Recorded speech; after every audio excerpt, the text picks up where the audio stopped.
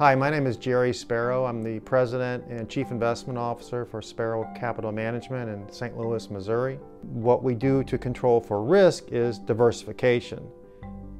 And what I mean by that is that you want to reduce your risk by spreading out your investments across a minimum of 40 stocks. And in those 40 stocks, you want to have different industries, different sectors, different companies. So the way that we think about investments is that we use an applied mathematics approach. If you want to compound your money over time, you can think about the rule of 72. The rule of 72 just states that if your money is compounding at a 10% rate, on average your account will double every 7 years.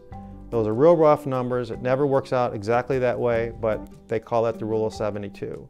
That's the mathematical part of it.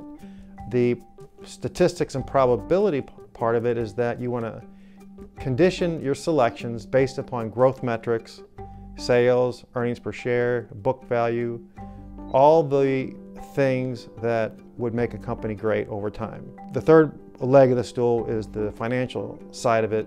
When you select an investment, those companies report their earnings every 3 months, and that's when we dig into the financial statements. We'll read the company disclosures and assess whether that particular investment is worthy of continuing with, and if it's not, then we'll search out another idea from the pool of 8,000 different investments. What we're going to try and do for our investors is to reduce the risk and try and do better than the average person can do without any experience or education.